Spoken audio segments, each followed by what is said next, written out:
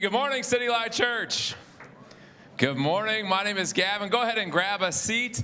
And welcome, welcome, welcome. This is the Sunday gathering of Citylight Church. All throughout the week, we scatter to live on mission in neighborhoods and networks. And on Sunday morning, the day that our Lord rose from the grave, we get together to celebrate that and to sing his praise, to sit under the teaching of his word, to remember his life, death, and resurrection as we take communion. And this morning is an especially exciting morning for us as a church family. Whenever we planted Citylight Church, February of 2013, almost 6 years ago, y'all. It's coming up. We're getting old. We can only stay young for so long. It's a funny thing about how this calendar works. Still feel like we're new. We're still younger. But we decided to come under the umbrella, become a part of a denominational family called the Christian and Missionary Alliance. And so for some of you guys, you're brand new to the church. Some 900 new people have come since February. And this morning is going to be an especially powerful and meaningful time for those of us who are new to get a bigger picture of the movement that we are tied into. So when we planted the church, what originally drew us to the Christian and Missionary Alliance is their heart for missions. Since its inception, really dating all the way back to the late 1800s, early 1900s, the DNA that has defined this family of churches has been a shared heart that all the nations of the earth would come to know Jesus Christ as Savior and as King. And so it's been a network of churches that have pooled resources, laborers, prayer, that the nations may be glad. Psalm 67 says, "Let all the peoples praise you, let all the nations be glad in God." And that has been the heartbeat of the Christian and Missionary Alliance. And if you're new, every year we have one Sunday where we highlight Alliance missions. And we ask, what is the Lord doing, not just here in Omaha, not just here in the United States, but all over the globe? And how can we be a part of God's greater global mission? And every year we have a missionary to come in and share stories from the field and testimony of what God is doing to encourage us and remind us of what we are a part of. Well, this year we're especially privileged to have Dr. John Stumbo come and share with us. Dr. Stumbo is actually the president of the Christian and Missionary Alliance. So I'm not sure how exactly it works, but I think that means he's like my boss's boss's boss's boss or something like that. So please be on your best behavior as Reverend Stumbo preaches. He's an incredibly godly man that I respect a ton. He served faithfully in pastoral ministry for around 35 years. Most recently, he was the lead pastor of Salem Alliance Church in Salem, Oregon, before coming on to serve as our president for the United States branch of the Christian and Missionary Alliance. And we are very privileged to have he and his wife, Joanna, with us this morning. And Dr. Stumbo is going to bring the word for us this morning. So will you welcome up Dr. Stumbo? Thank you, brother.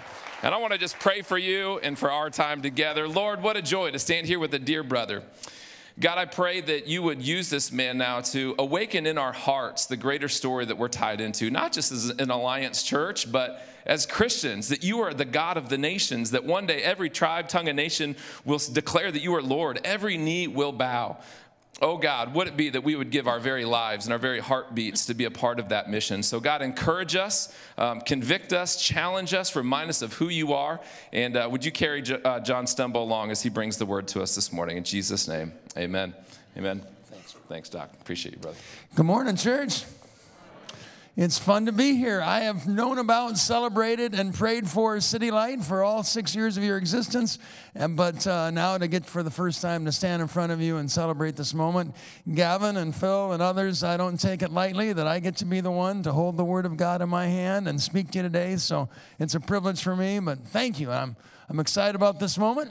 And we've heard the scripture reading already today where it's taken us to Acts 1, 6 through 8. And a question is asked. And it's great to have questions. To ask a question of Jesus, a question is a quest. And we are to take our questions to Christ. But sometimes our questions reveal how flawed and messed up we really are. They had a good question, they thought. Jesus found 3 problems in their question, but he was really nice about how he answered. So let's look at the problems, the flaws, the mistakes in their question, even though it was fair to ask the question. So when they gathered together, they asked him, Lord, are you at this time going to restore the kingdom to Israel? 3 mistakes that they had in that question. Now, what's just happened? What's just happened is that Christ has died. He's risen from the dead. He's been meeting with the disciples over a 40-day period of time. This is their last conversation, and they get kind of the chance to ask the big one, Lord, are you at this time going to restore the kingdom to Israel? 3 mistakes. One was the timing mistake. Lord, are you at this time? What did Jesus say to them? It's not for you to know the times or the seasons. We rarely get an answer to the when question. When you've had a crisis in your life, I'll bet $100 that you ask 2 questions. Why and how long? Why is this going on in my life, and how long is this going to last? In fact, Gavin mentioned that we were pastoring in Salem, Oregon, and got a couple pictures from that era of time when my wife and I had the privilege of serving a sister congregation, yours, Salem Alliance. We were raising our 3 children, Andrew, Anna, and Josiah. I love being parents of these kids. My daughter got me involved in long-distance running. I became an ultra-marathon runner. Those are races for guys too stupid to stop at 26 miles. And so I just kept going 50K, 60K up and down the mountains of Oregon. Speaking of mountains, this was not my best day. You know, the goal of mountain climbing is not to get to the top. The goal of mountain climbing is get back to your car alive. I just about didn't on that day. Fishing has always been a great love, and that was a pretty good day in the Columbia River. I don't show you those pictures to show you a Facebook page. I show you the pictures to establish the fact that I was a really healthy guy in my 40s. But 10 years ago today, oddly enough, 10 years ago today, this is the photo. I was hospitalized with a sudden attack upon my muscular system. I was in a coma for 5 days. I was on my deathbed, literally. And some of you that were around in the Alliance family back then prayed for me. 77 days in the hospital without diagnosis. I was released from the hospital into the care of my wife, who became my nurse and caregiver. I lost 50 pounds of muscle mass and had to live on a feeding tube. Had to live on a feeding tube for a year and a half. This was breakfast, this was lunch, this was dinner, because I had 0 capacity to swallow. Now, I didn't know it was a year and a half. I just knew that I couldn't eat. I couldn't drink. I couldn't do anything. We'll be done with the pictures for a while, brother. But I say all that to you to say, in that long period of illness, I was asking the when question. God, will I ever get to lead again? Will I ever get to preach again? Will I ever get to walk again? Will I ever get to eat again? Will I ever get to drink again? Will I ever? And friends, can I just let somebody in the room know who's struggling with a journey of the when? My Jesus can do anything at any time for anybody. But sometimes he's got a very specific moment that he knows is the best moment for him to reveal himself to you. And meanwhile, behind the scenes, he's at work in deeper ways than maybe you're aware of at the moment. Our marriage would not have been prepared for the level of leadership that we now have in the Christian Missionary Alliance had it not been for that season of us being confined to our home for a year and a half with her as my caregiver and me in a debilitated state. We all have an interesting story. You have a story as well, and I'm not here to tell my story today. I'm just here on point 1 to establish a fact. They're asking the when question. We all want to know the when question. When are you going to take care of this? When are you going to come back, Jesus? When are you going to? And we rarely get that answer. Why? Because it throws us into a place of trust. We just got to trust him. That he's got a plan. He's got a time. He's got it figured out. But it requires us to trust him. Mistake number 2 in their question. Lord, are you at this time going to restore the kingdom to Israel? Lord, are you at this time? And what does Jesus answer them?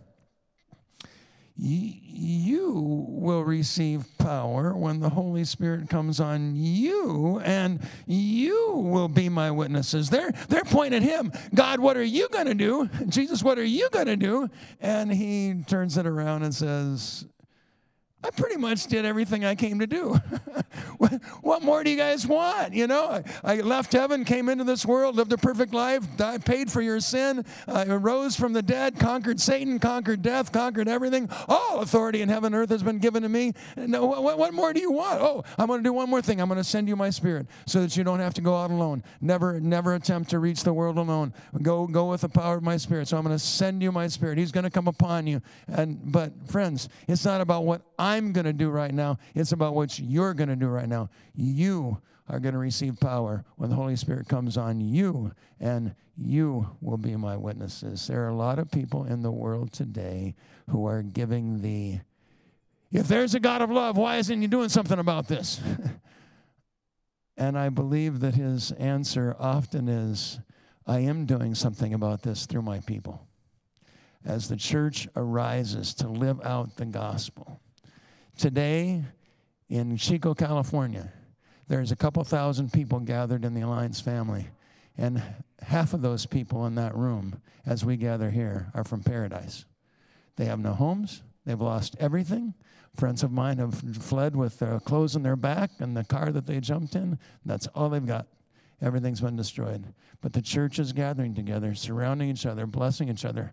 Tens of thousands of dollars are pouring in to hundreds of thousands for the support of those people as the church comes together. I was in a meeting one time recently with some scientists. I got invited to this odd meeting with Christian leaders and scientists, and it was this how do we work together better, and I can't get into all that, but one of the geologists, a female who freely admitted her atheism and was quite pleased and proud of her atheism, but said to me, you know, the one thing that bugs me about you guys is that whenever there's a fire or some sort of crisis in our community, it's always you guys, that you Christians that show up to help out and to participate and then to help people. It's like, well, that just bugged her, that she had everything figured out in her head, but it was a life example of the church arising to be the church, to be the hands and feet of Jesus that just drove her nuts. And so as people shake their fists at God and say, why aren't you doing something about it? And he says, I've given you my Spirit,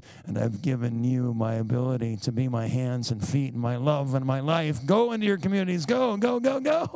Be the blessing to this world. And so, second problem in their question was, they thought he was supposed to do everything, and Jesus said, no, it's your turn now.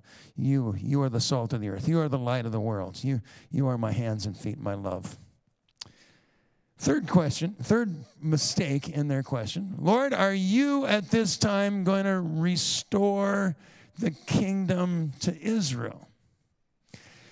They are not the first ones to think that the whole story was about them. They had missed the passage that Gavin referenced earlier, and 100 more throughout the Old Testament, that let it be known that it's too small a thing for the plan of God to just be for one people alone, but he wanted to use his work within the people of Israel to be extended as a light to the nations, because it's always been his heart that there would be representatives in heaven from every tribe and tongue and people and nation. This is the plan of God for this universe. The glory of God is too great to be expressed through one culture alone. Will we agree with that? Heaven would be a really boring place. It was just full of a bunch of Norwegians. I'm so glad, because every rhythm, every hue, every spice, every nuance, every redeemed part of every culture is necessary to more fully reflect the glory of God. And so it's not just about America. It's not just about Israel. It's about every tribe and tongue and language of people. So, our Lord, are you this time going to restore the kingdom of Israel? You're going to be my witnesses in Jerusalem. Start right where you are. Citylight, Omaha, West Omaha, start right where you are, but don't get stuck there. You'll be my witnesses in Jerusalem and Judea, the surrounding area, the rival sports team. I won't get into that at this moment. Just let it go. Samaria, people who live close to you who are not like you. Never before in a human history there's been so much Samaria happening all around us. Yesterday's event was joyful with Global Friends. Thank you, Citylight, for whoever cooked the Thanksgiving dinner and participated in that. It was amazing. 42 nations represented yesterday in your Midtown campus. Amazing. Samaria right among us. You'll be my witnesses, Jesus says, right where you are, Jerusalem, Judea, surrounding areas, Samaria, people who live close to you or not like you, and all the way to the ends of the earth. This four-part command and commission and prophecy of our Christ, that this is what you're to do and this is what's going to happen. No ors in Acts 1:8. Well, be my witnesses, excuse me, be my witnesses right where you are or in your region, or if you get around and you're really spiritual, reach out to some Muslim community that's come to live among you. Or for the spiritually elite, you guys go to Cambodia and take the gospel there. No, it's no ors in Acts 1:8. They're all ands. This is a four-part commission, a four-part prophecy that this is what's going to happen in my advancing of the church. So they were to start right where they were, Jerusalem, extend the gospel to Judea, take it to Samaria, all the way to the ends of the earth. Citylight, way to go and reaching your Jerusalem and your Judea and your Samaria. I see examples of it all over with your church planning. I mean, you're even reaching to Kansas City, right? That's a pretty broad Judea kind of thing. Fantastic. That's cool. I celebrate it. And as Gavin said, I'm here to invite us to greater participation into the ends of the earth aspect of that four-part commission. So how did they do, those early disciples? Jesus said, you're going to be my witnesses right where you are, your region, Samaria, ends of the earth. How did they do? That was Acts chapter 1. They got the command. When chapter 2, they're still in Jerusalem. Chapter 3, they're still in Jerusalem. Chapter 4, chapter 5, chapter 6, chapter 7, they're still in Jerusalem. They stayed in Jerusalem all the way until chapter 8 when a persecution broke out. And then opposition became the opportunity for them to finally get out of town. So they got off to a slow start, actually, in reaching the ends of the earth.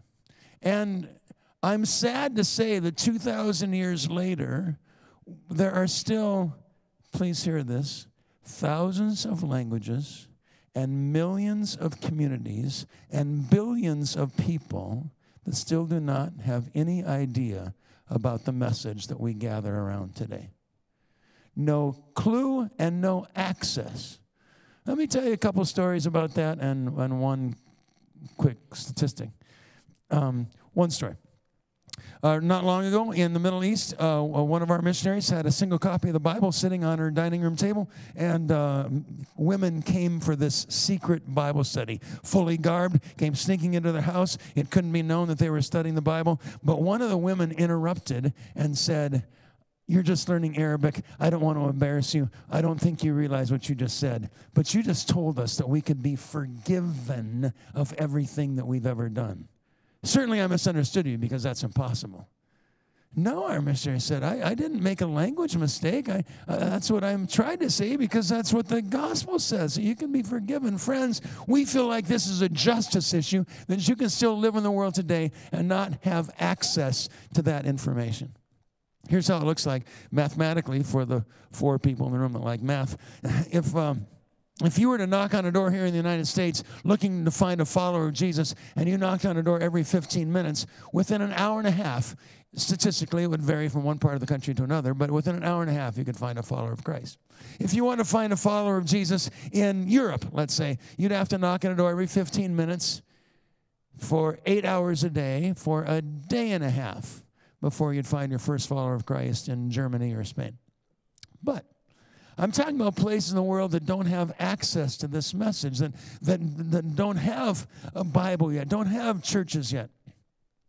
Places like some of the Middle East, some of North Africa, some of the former Soviet Union, those STAN countries. If you wanted to find a follower of Jesus there and you knocked on a door every 15 minutes, you'd have to knock for 8 hours a day for 365 days a year, no days off, for 2.5 years before you'd find your first follower of Christ. Start today, and sometime in 2021, you'd meet your very first Christian.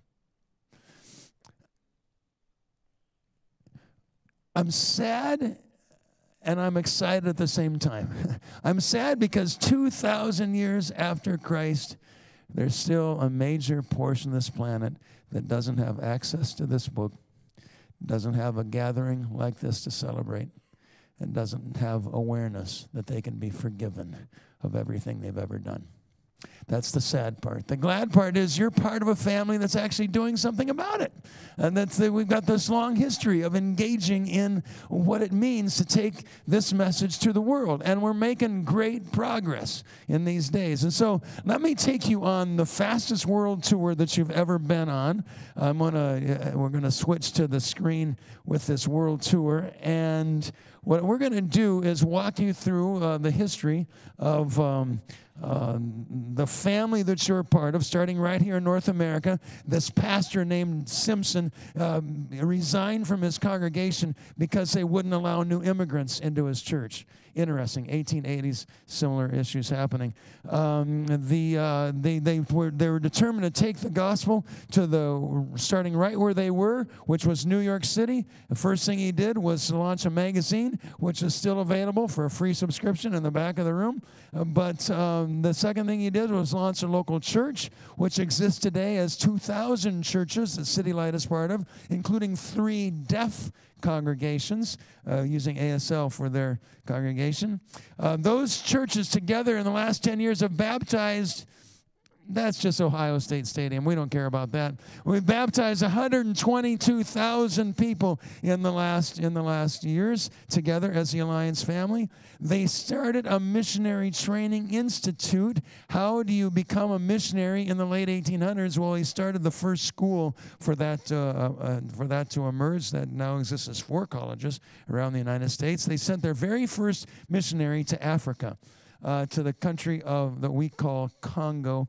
And John Condit was a 20-year-old team leader to be our very first missionary sent out, and he died within 2 weeks of his arrival. He lasted 2 weeks. The team got discouraged. Only 1 member of the team remained. Yet today, in the Democratic Republic of Congo, there's 1 million followers of Jesus in the Alliance family, 2.3 million throughout sub-Saharan Africa, the fruit of that early martyr. Guinea is one of those countries where we helped curb the Ebola crisis and came along to mourn with those who mourn. We have a hospital in Gabon, in a very underdeveloped area of that country. The Bongolo Hospital shares the message of Jesus to every patient and family member that comes to that hospital. And in just the last 2 years, over 3,000 people have come to faith through the Bongolo Hospital. Burkina Faso, one of the poorest countries on the planet.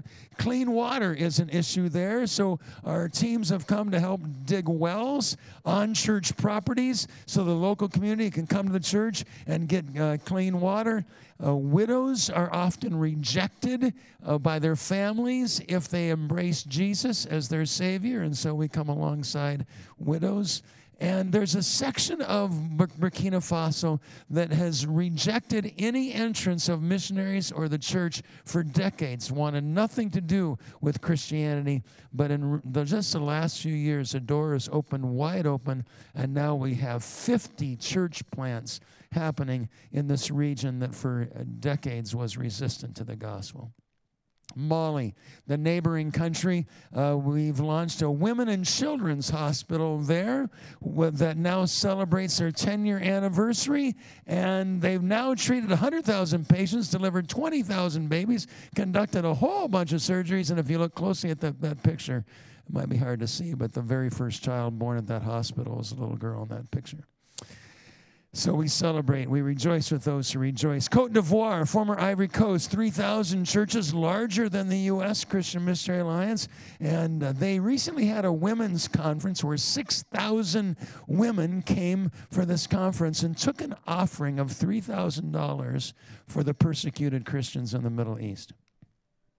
Let's jump continents. Let's go over to Asia Pacific. In our early days of entrance there, it was a man named Robert Jaffrey who walked away from a family fortune. His parents owned the largest newspaper chain of all of Canada, and he walked away from the family fortune to help us launch missionary movements throughout Asia, including countries you now call Vietnam and China and Indonesia. Even during the Great Depression, when there was the press to stop sending missionaries and to pull back, Jaffrey said, "Do you ask, in view of the terrible economic depression of today, dare we go forward in these new fields and commence new work? Yea, rather may we ask this, dare we, in the face of the command of the Lord Jesus, and in the face of the encouraging miracles he's working on our behalf, dare we hesitate for one moment?" And so we move forward in places like Vietnam, where the 1968 Tet Offensive resulted in 7 deaths as our missionaries were killed in the midst of those skirmishes. They tried to stay as long as possible to keep bringing the gospel to the Vietnamese people. Yet today, there's over 1 million believers worshiping Christ throughout the Alliance churches of Vietnam. The communists confiscated our seminary property and closed it down for decades, but recently they've allowed a rebuilding of the seminary, gave us back only 1/10 of the land, so if you can't build wide, Citylight, build high. So that's our seminary there, as new waves of kingdom servants are rising up to take the gospel. Philippines, what a fabulous country. It was college students living in outlying areas who asked the Alliance, would you plant an Alliance church in the capital city where we're going to university? And so the Capital City Alliance Church was founded. That church alone is a few years ahead of Citylight. So here's a challenge for you, Gavin. That church alone now, 35 church plants from that church in Manila, including this one in a squatters community, an informal settlement, and this one, bonus points if you find the Alliance Church in that picture. It's up there on the second floor. So tucked away in all these places, the church is emerging and arising in a beautiful expression of the Filipino Christian Missionary Alliance. Your brothers there and sisters are joyful. And this is the team of missionaries that our Filipino churches are sending, often to places where we as American citizens can't go. Indonesia, a lovely country, lovely people, hundreds of languages that don't yet have access to the gospel. And so this gentleman moved into a community that has no churches, no known believers, and started a coffee shop that actually uses the luwak coffee that animals are required in the production of this coffee. Okay, anyway, if you don't know about it, don't worry about it, but he's using that form of coffee as an outreach to the community. It's very effective. A church has been planted. People are coming to faith in Christ. Cambodia, I know some people in the room know a few things about Cambodia, as their goal is to take the gospel to every village in Cambodia within the next few years. There's joyful baptisms taking place. A new translation of the Bible has come out for a language that before did not have it. And our teams from home to home and community to community are extending the reach of the gospel in Cambodia. Laos. It was the Andrianoffs that first brought the gospel to Laos. They lived in the most isolated missionary outpost of all of Indochina. They'd only see their missionary colleagues once a year. It was a shaman who was the first to come to faith in Christ. He helped them translate the Bible into the Hmong language. And today there's literally hundreds of thousands of Hmong believers throughout Asia and right here in the United States. Powerful work of God among the Hmong. Japan. Our missionaries on our national office didn't listen to Jaffrey and withdrew from Japan during the Great Depression. But Mabel Francis, one of our missionaries, respectfully resigned from the mission and stayed in country, was there to welcome us back when we returned, and received the highest civilian award at age 83 that can be conferred by the Japanese government for a lifetime of faithful service. Yet today, still less than 0.5% of Japanese are followers of Christ, one of the most resistant regions of Asia. Yet this university student, the guy with the long hair, literally found a Bible in a Tokyo gutter, found the Alliance Church because it was close to his favorite pizza place. Maybe that's a strategy for you here, I'm not sure. And found Christ in that church, and today is studying for ministry because of the impact of Christ in his life. Middle East. Let's jump to the Middle East, where it was the Braden family that first brought the gospel there. George would travel by camel from Jerusalem to Amman to Beirut, got arrested along the way numerous times. Yet today, Baghdad, Jesus is the light of the world, that sign says at the top of that building, as Pastor Joseph survived a car bomb and leads the gospel and leads that church with great joy and effectiveness. Jordan, where picture a church of 50 people praying, Lord, how do we reach more people for Christ when the Syrian civil war breaks out? And today they have this large community center with outreach to thousands of Syrian refugees, including a school for 180 Syrian refugee children. Powerful expression of the gospel from one of your sister churches in Jordan. Including also in Jordan, school. If you're a Muslim family that has a disabled child, it's unlikely you'll get any education for that child. So we've come in with this Christian school and with local leadership and is providing hope for those families.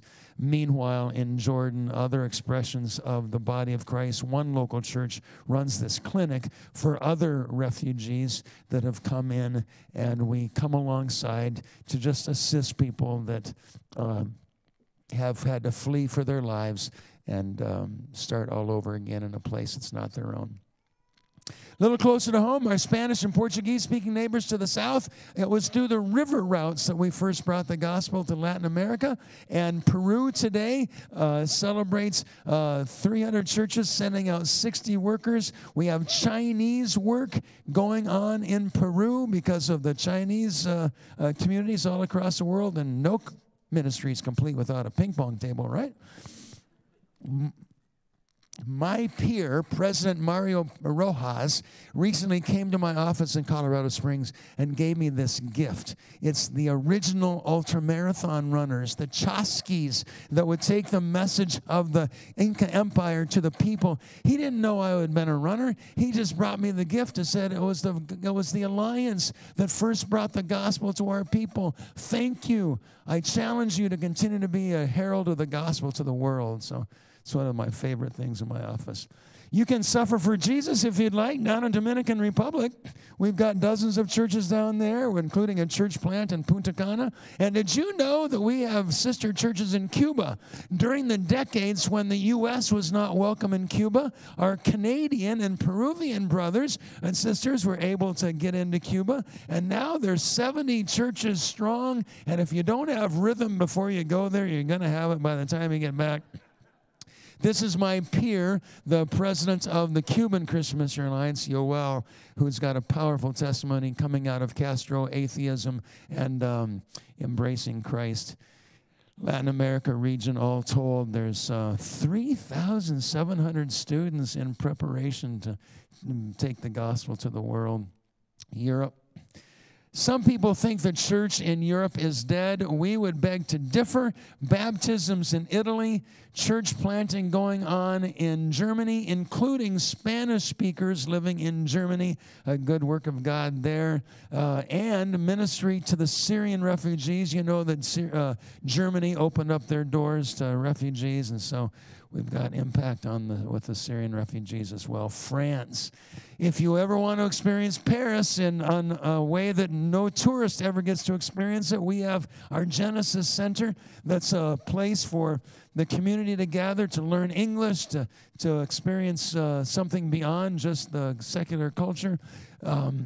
International churches, 3 international churches, baptisms taking place, the kingdom of God advancing, and Kosovo is a fascinating story where this liberation fighter fought to free his country, was angry that that freedom was now being used by terrorists to recruit terrorist fighters, and so he walked away from Islam and sought after a pastor, had to travel a couple hundred kilometers to find a pastor, but brought him to his community. And now there is a brand new expression of the church arising in a place where the church has not before existed, with dozens of baptisms taking place. And this is a sweet new expression of the church. Occupational therapy did not exist in Kosovo before our team introduced it to the university system. I got to keep moving. North Central Asia, Russia, when the Soviet Union fell, we sent in a group of a strong leadership team that now partnered with the Russian national churches, and there's 100 churches strong in Russia that are sister churches to yours. You couldn't find 6 believers in Mongolia 30 years ago, but today we have 30 church plants there. And you might be aware there's places in the world that are just so politically sensitive, we have to sneak people in, and we can't say their country names in public. But a place we call Tea House, for the first time in history, there's people coming to faith in Christ. Baptisms on a place in North Africa we call Long Beach.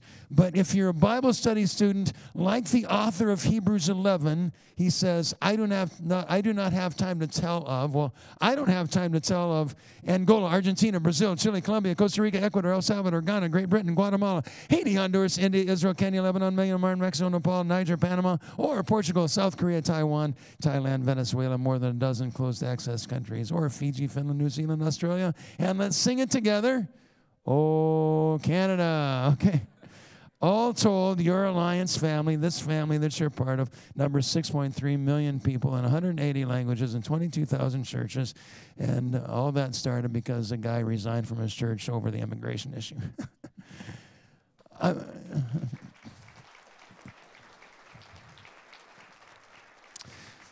So 2 things as I wrap.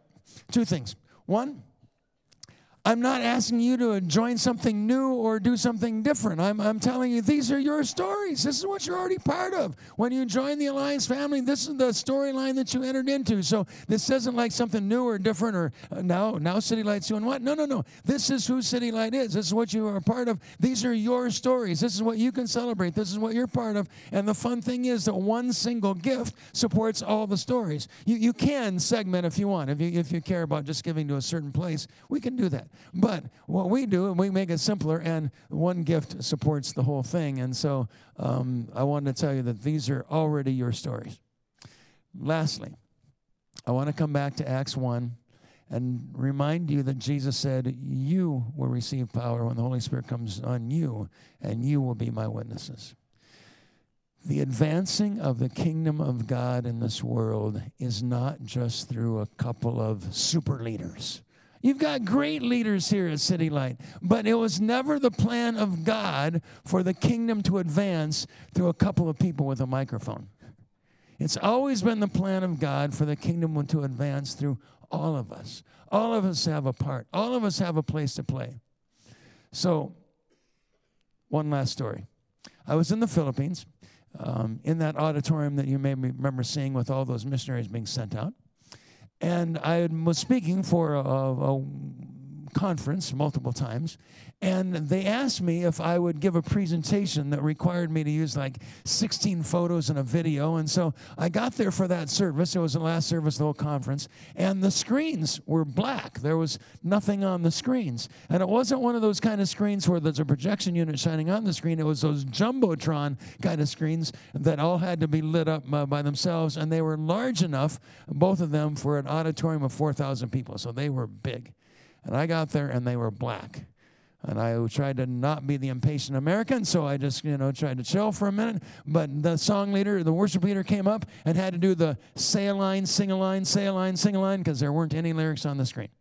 And so I started to get worried, and I said to the tech guy, what's going on? He said, no electricity. Well, I don't know what no electricity means in Manila, but I don't think it's a very good thing. So I prayed with my eyes open, and the screen just had some flashes of digital nonsense, and then it went black again. I was sitting next to a friend of mine who was into spiritual warfare kind of prayer, and I said, hey, Don, I need those screens. You got to pray. And he does this. I got my eyes open. The whole screen lights up with digital nonsense and then goes black again. Now I'm up there preaching. It's time. And black. I'm distracted. Finally, I just stopped and said, friends, you've noticed that these screens haven't worked today. I really need them for the rest of my presentation. Would you just pray? And 1,000 prayer huddles broke into session just for 2 or 3 minutes. I wish I had my stopwatch on, but within 4 minutes or less, those screens lit up, worked perfectly, and never glitched again the entire service. Now, why do I tell you that story? Well, one reason is you got a one-flicker president. Never mind. We'll come back to that later. The real reason I tell you the story is they're still telling the story. I was here in the United States just recently, and a Filipino came running up to me after the service and said, hey, do you remember that time you were in Manila? Oh, I remember. Do you remember when the screens didn't work? Oh, yeah, I remember that really well. And then we all prayed, and then the screens worked perfectly. Do you remember that? They're still telling the story because it's their story. If God had answered my prayers, I would have had a story to tell. If God had answered Don and my prayers, we would have a story to tell. But since everybody was involved, it became everybody's story. Friends, this is the way the gospel advances, is when we all find where we have our part, where we get to be involved. Because Acts 1:8, you'll receive power when the Holy Spirit comes upon you. That's supposed to be everybody's story. No Christian should go out without the power of the Holy Spirit. And you will be my witnesses. That's supposed to be everybody's story. You have a story to tell. You have something to testify to of how good God is. And that's supposed to happen in your town, your region, your Samaria, and all the way to the ends of the earth. Not all of us do all of those equally as much, but all of us are called to have a part. So, Gavin, come on back up here. Thank you for this privilege to speak to you today. God bless you all.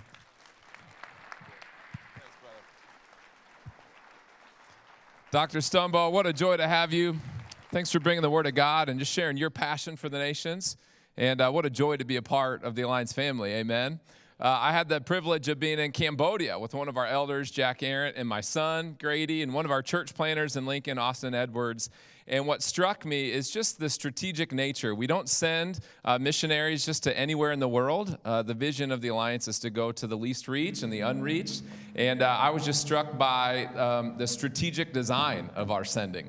And so we go through 5 stages. We start by pioneering. We go into countries that have no gospel access, and we evangelize. We pioneer that mission field. Then we go into parenting, where we train up church leaders and sort of coach them on how to minister the gospel. And then we go to partner. We want to hand away leadership to the local people. And then we go into participants, or partnership, and then we go into participants, where we sit under their leadership. And then I want to add another P, which is not in the Alliance Strategy book, but it's peace out, because that's what we do. As soon as the gospel has taken root in a region and there's indigenous leadership, we move on into unreached regions. And so just one of the many reasons I'm proud to be a part of this church family.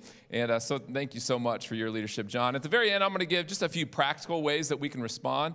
But in a moment like this, I just want to draw our hearts back to Jesus Christ. Because before he ever sent us anywhere, he was the first and ultimate missionary. Amen? Jesus Christ had the comforts of his heavenly home, perfectly content with God the Father and God the Holy Spirit, and yet for the sake of the mission, he was sent out as a missionary to come into the creation that he had created to bring redemption to all of mankind. So we're going to respond first this morning by remembering the ultimate missionary, Jesus Christ, by taking communion. So communion service, if you would grab the elements.